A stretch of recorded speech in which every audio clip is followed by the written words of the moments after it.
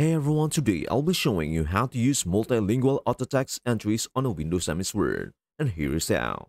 Type or insert the text or graphic element that you want to save as an AutoText entry. Apply formatting such as font, styles, size, color, and alignment as desired. Highlight the text or select the graphic element that you want to save as AutoText. Go to the Insert tab in the ribbon. Click on Quick Parts in the text group.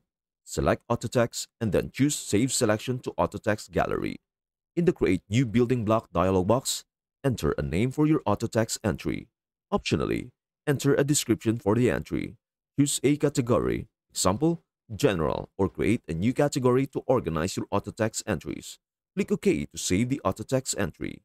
Place your cursor where you want to insert the AutoText entry. Go to the Insert tab in the ribbon. Click on Quick Parts in the text group. Select AutoText and choose your Save AutoText entry from the list. If you need to insert the AutoText entry in a different language, change the keyboard language or the language settings in Word to the desired language. Insert the AutoText entry as usual. It will appear in the language and formatting that you originally saved it.